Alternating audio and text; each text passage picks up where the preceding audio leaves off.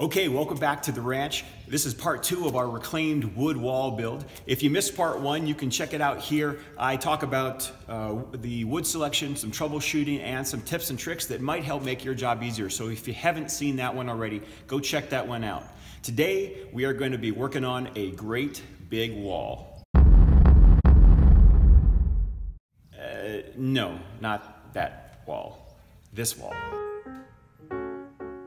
So that one is going to take quite a bit of work. I plan on being up on the ladder for most of it, so it's going to take a few days. I want to get started quickly, but before I do, I feel like I need a little bit of a warm-up. So I found a small little section in the garage that I also want to do. So I think before I tackle the beast, I'll give myself a chance to kind of get everything going. Let's take a look at that one.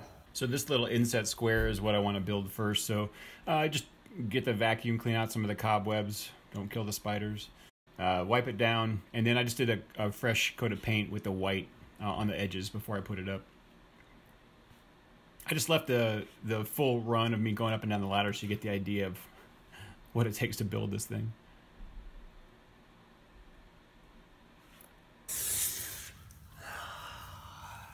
Yeah, I forgot to hit the record button for the last part of that, so... Well, here's what it looks like when it's all done. Okay, enough horsing around with that little fella. It's time to get started with the big boy. Let's go. So again, with the wood selection, just lay out the style you want. I was going through the thicknesses here. You can see some of the boards are thin like this one, or the ones behind it are kind of thick.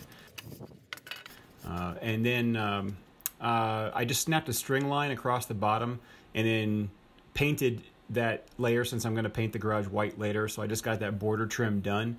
Re-snapped another chalk line so that I had that straight line for this first row of boards, and then just kind of got underway. At that point, it's just board on board. And then I hit a bit of a slowdown. So one of the things that took a little bit of time in the beginning for this particular project was the roof line angle. It was an obscure angle that didn't match any of the preset settings on my miter saw. So I had to go up and down the ladder several times with a small little piece and make small little cuts in that piece and just guess, basically, until I got that piece to fit exactly the way I needed it to. And then I could mark the saw, as you see here. And then after that, it was really just up and down the ladder, back and forth. It's fairly straightforward from here. So I'm just going to let the time lapse play out so you can kind of enjoy the build.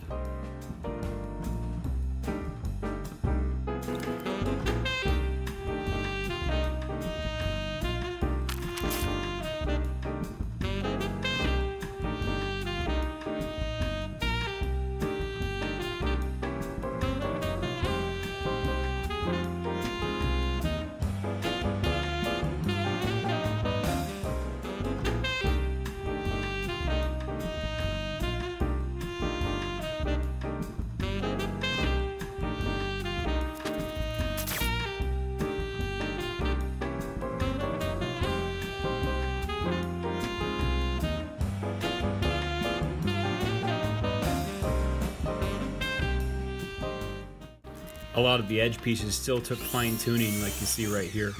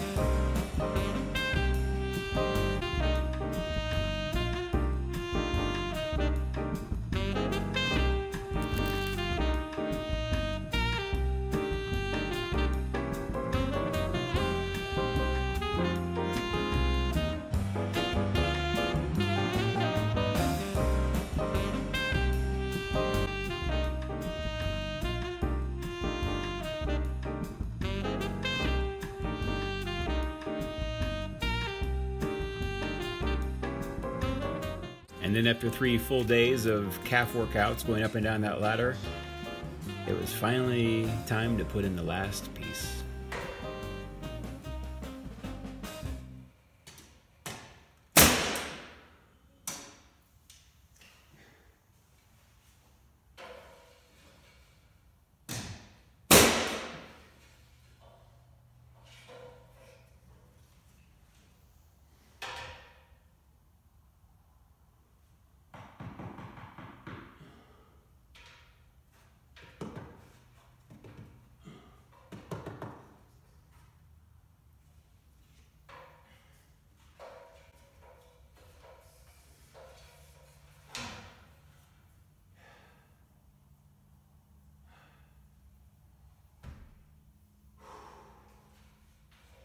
It was pretty cool seeing it transform from this to this.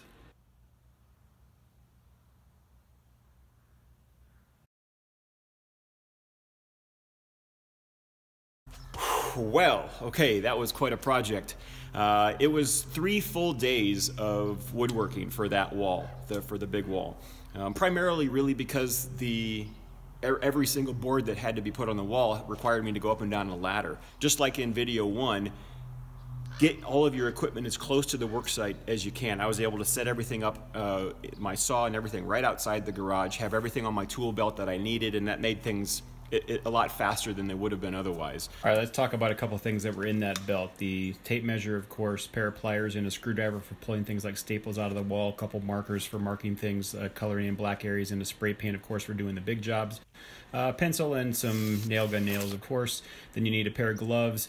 For me, I needed that specialty piece of wood for the angles and some overspray cardboard, the pencil for marking the wood, my staples, my speed square, and that brush. This project really came out great. I'm so happy to be done. The 3 full days it took was some tough work, but in the end, I mean, I'm so happy with the way the garage project came out. It really makes it a place that you can hang out now, and not just a place where you are going to park your cars. So that was a big transformation, and I think in the end it really did a lot for the house in general. I hope you enjoyed the project. If you did, if you had fun, if you learned something, if it was educational or entertaining, please go ahead and hit that subscribe button. Give us a thumbs up. Let us know how we're doing. I really enjoy making these videos, and I'm going to continue to put a lot more videos out in the future. So if you hit that subscribe button, it'll notify you every time we put a video out, and you can check that out. Soon we'll be taking on some other projects on the ranch, so stick around for those. We look forward to having you next time, and until then, so long from the ranch.